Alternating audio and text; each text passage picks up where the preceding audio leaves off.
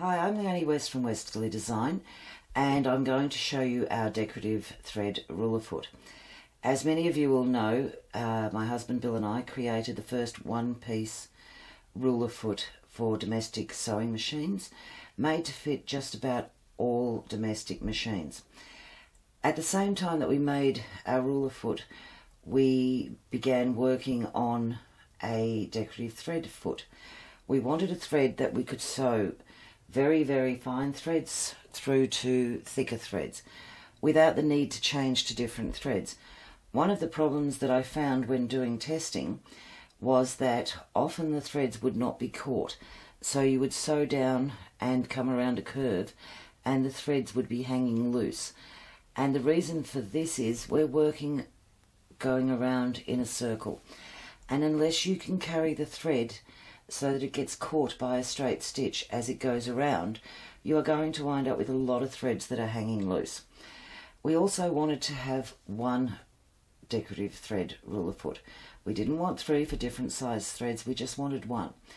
So we're going to show in this video how we sew different threads using one foot and being able to go around the curves. When we teach quilting with rulers and templates, we teach you to keep your fabric in one plane and move, keeping the fabric staying square with the machine. What we're going to do doing this is we will now chase the template. So we will turn, we'll sew down a section, stop, then turn our fabric so that our foot keeps running in a position, come back. We're going to pretty much be running straight in line with the feet of the machine, and that way we can get these threads to catch down. But when you sew with decorative threads, it's fine when we're using a big thick thread to use a straight stitch. But if I want to sew something finer, then I put my machine into a zigzag, and we'll explain that. This one has been sewn using a thread which we've attached down with a fine zigzag. I actually like the effect on the back of my quilt, but it makes it possible to sew so many more threads by using that zigzag. This one here has been sewn down using a straight stitch. The thread's thick enough so that my stitches will drop into it. This one is using another slightly thicker thread, and this one again has been sewn using a straight stitch. This one we have some backtracking on, and that works. This is a finer silk knitting yarn, and I've sewn that one down using the zigzag again. So by having the ability to use a zigzag or a straight stitch gives us much more scope with what we can use. Decorative threads, I say use them to do a highlight on a quilt. I wouldn't do lots of lines coming back and forth, because when I do my travel stitches they're going to show up a lot if I do it there. So this is using a flat braid. This was sewn down with a straight stitch. So they're the two options that we have, and I'll just grab another sample which shows you a lot of different threads. On this sample, which we'll just move through slowly, I've used 33 different threads. This one here is a cord. It's quite stiff and hard. I could not sew that with a straight stitch, so it's got a zigzag. This is quite a fine thread, and it has the zigzag. This one's using a straight stitch. This is another silk knitting yarn. This one here is a slightly rounded braid, and if I sew that with the straight stitch it comes out looking very strange. So it's got the zigzag. This is a wider braid, and this one has the straight stitch going through the middle. This one here is a really little fluffy, spiky, metallic thread, and sewn with a straight stitch it just missed everywhere, but sewn with the zigzag it's caught down all the way through. Another braid, this braid here has been sewn with a straight stitch, and that one's been sewn with a zigzag, so you can choose which way you want to go. This one here, you can see the grey thread I've used. It's quite a firm round thread again. This is something I like to play with, which is a really stranded embroidery thread, and it just falls apart. If I use a zigzag, it all holds together beautifully. When I use a straight stitch on that, it splits those stranded threads. Another gold, which is a very fine thread, zigzag. And then here we've used, check out the back, a zigzag on this one. So a lot of them are zigzags, some are straight. The thicker the thread, the easier to use a straight stitch. When we get to the finer threads, go to the zigzags. This one here is a 12-ply wool, and it's got a metallic through it, and I just sewed a zigzag over the top of that one. This is quite a chunky knitting yarn, and that was sewn with a straight stitch. Another metallic, using zigzags again. So you can see how the different threads behave using either a straight stitch or a zigzag. I've used a thread which most of the time sort of blends in with these. I did use only one coloured thread to do all of these. You could use it so it blends exactly with that yarn that you're using, or you can have it become another feature to your quilting. Our decorative thread ruler foot comes in low shank, high shank and medium shank.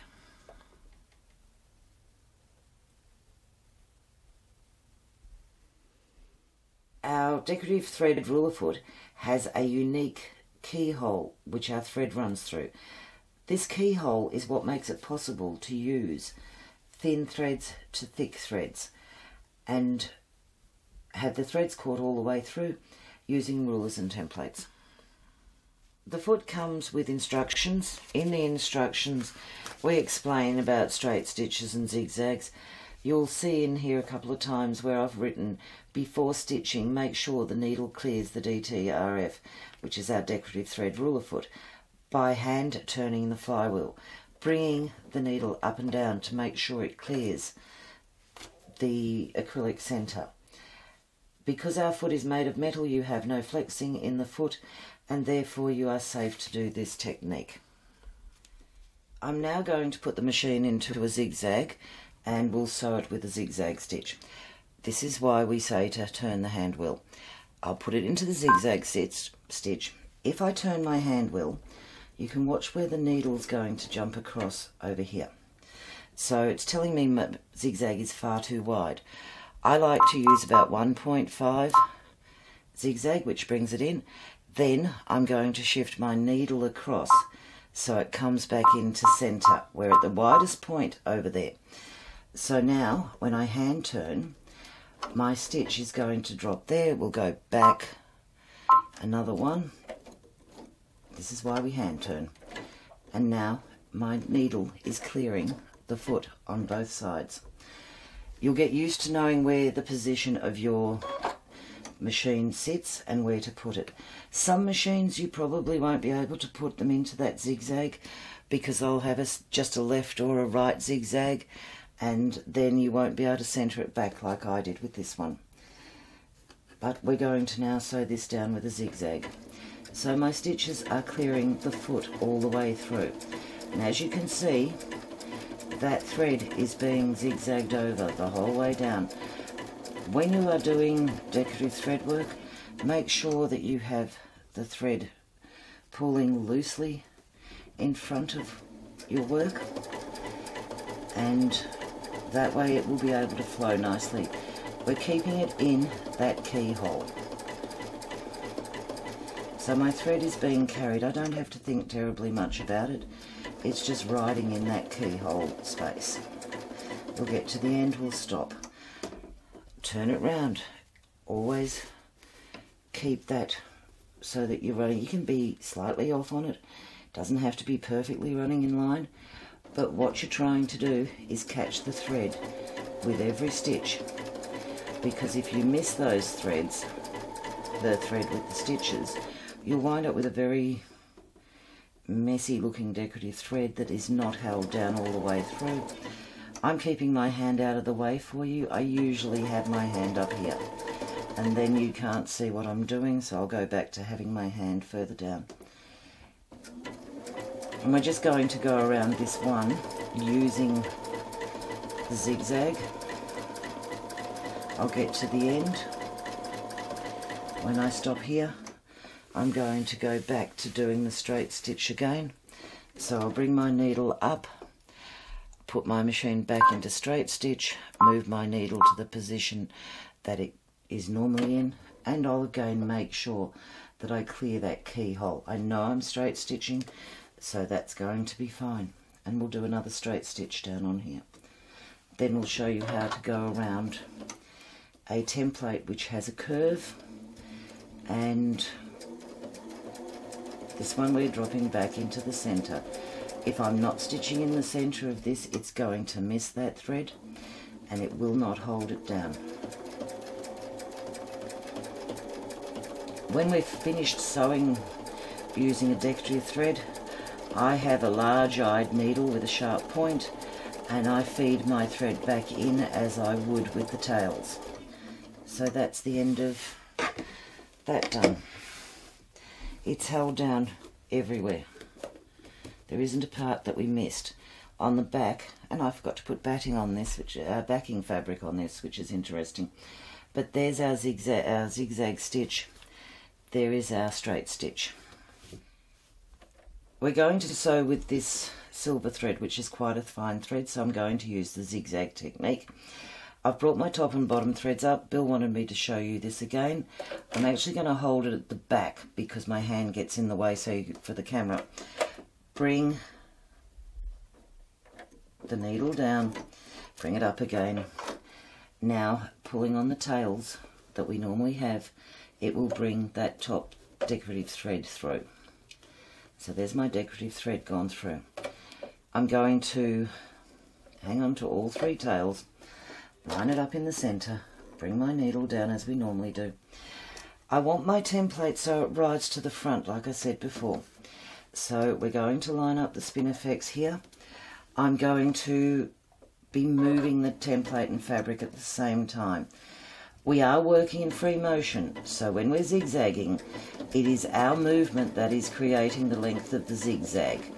The machine is creating the zigzag going back, sideways, left and right, and our movement is creating the stitch length once again. And I'm turning my fabric and template together as I'm moving it forward. After you've done this a couple of times, it is quite easy to stop here.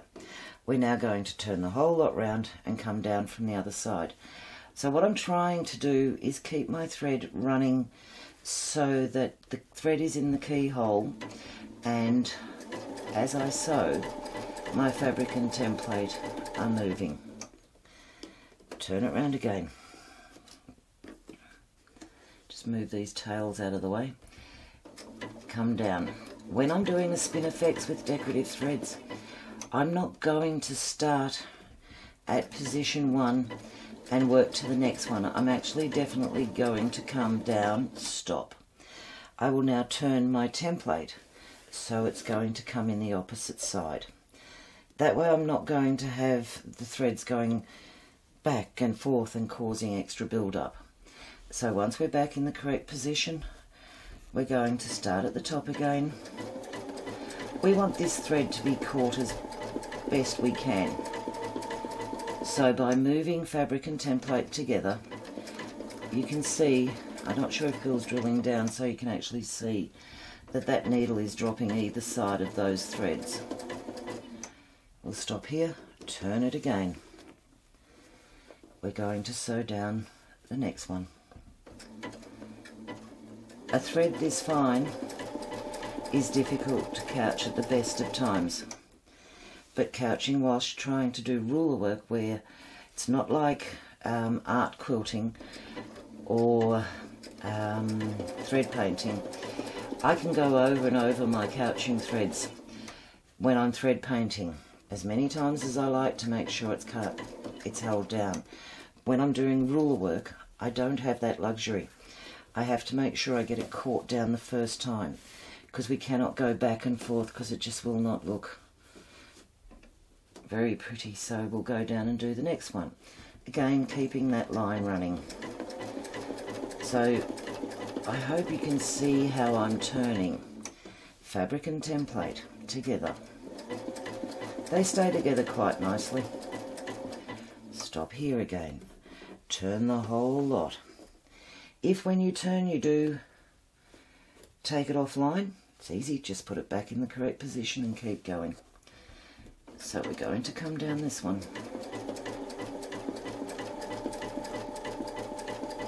Stop here, give it a turn. When you feel that it's starting to get away from you, just stop. It's like all of our quilting. Don't try and battle to keep something happening when you know you'd be better off stopping, repositioning your hands. We've always taught that with our quilting with rulers and templates. Repositioning is really easy. Trying to chase something around is not so easy. And this will be the fourth one.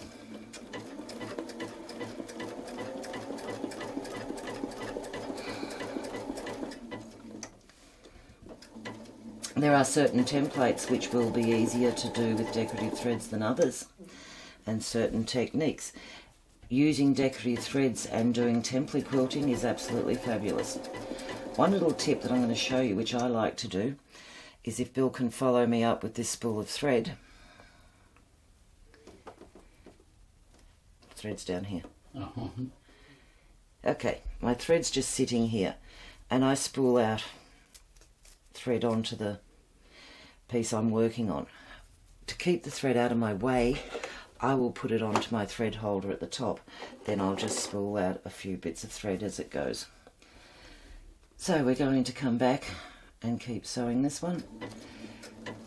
As I said, normally I keep my finger somewhere around here, just loosely holding that thread, because it's got a lot of kink in it. I want to make sure it stays in that keyhole. And here we go down, we're back in the centre. I'll stop here. We'll cut these threads off.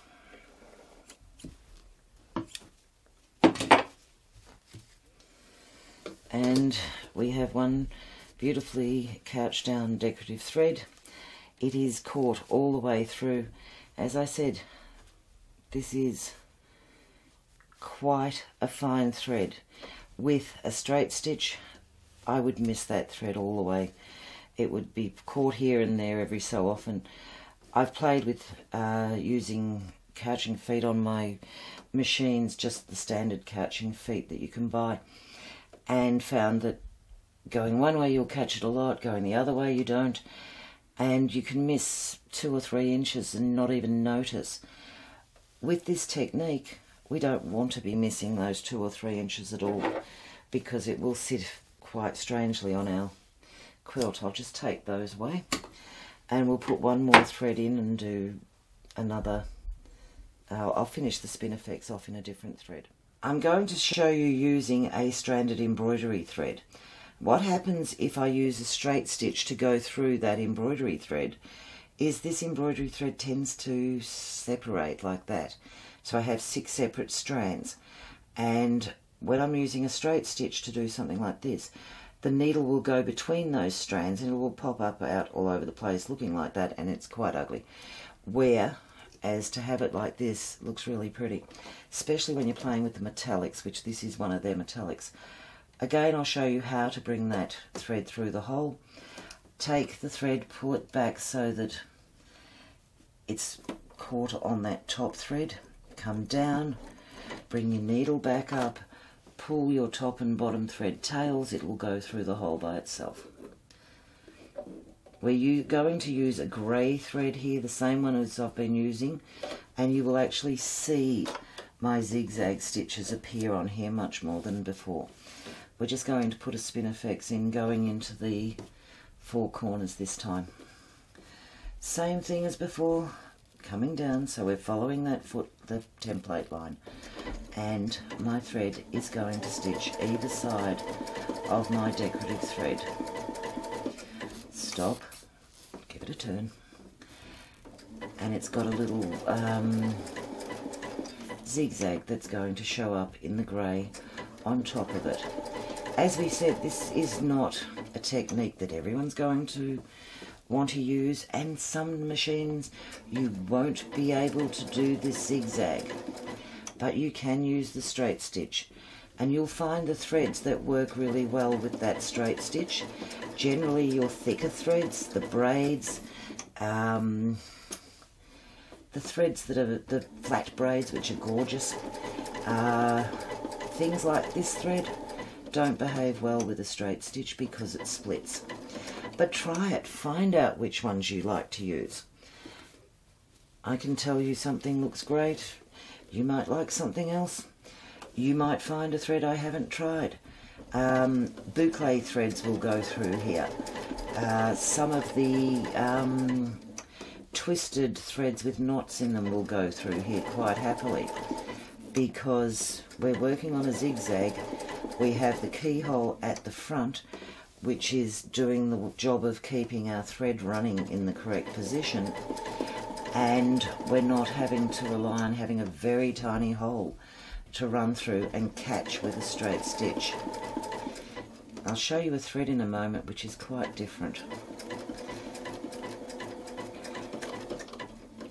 So we're back in the centre, and I'll just keep sewing these and we'll come back when I'm finished. This is our block finished. I've used 3 different decorative threads and showing you a straight stitch and a zigzag using a stranded thread, which would normally cause a lot of problems. These are metallics and they all have their different reasons for why some work better than others. This is a beautiful metallic that I said I'd show you. It's round and very firm, and it does couch down beautifully, but you need to use this with a zigzag, because if you try to run a needle through this, it will go sideways all over the place. Doing a straight stitch on this particular thread is not fun, but when it couches down, it is really pretty. So if you have a thread that you really think would look nice in your quilt, try it. Try it on a scrap of fabric. It is for adding that sparkle, the pop. It's for giving another definition to your quilt. When you're doing template quilting, doing your decorative thread work, then cutting away gives a whole nother element again to your quilting. So I hope you enjoy playing with our decorative thread ruler foot. There's so much you can do, and oh, I was going to say before, that's grey on the pink, and I think it looks quite nice. Bill's got to come down and find it for me. The grey stitching in the zigzag over the pink gives you another element to it. If I had matched that pink thread up with the one I was sewing down, it'd disappear. Even though it's a zigzag, it would still disappear. So I hope you enjoy playing with our decorative thread ruler foot. Again, as I said, we have made it in low shank, high shank and medium shank, and to do threads from 12 weight threads all the way up to 12, 14 ply wools. It's about as far as I went. I don't think I have anything thicker. Just one decorative thread ruler foot is all you need to do your ruler work. Remember, with the templates, there are some templates that are going to be easier to use than others to do this technique, but try it, find out what works. You might find something that I haven't thought of working. Tiny little circles, I don't think I'd do 1/2 inch circles with it, but somebody out there will. So enjoy.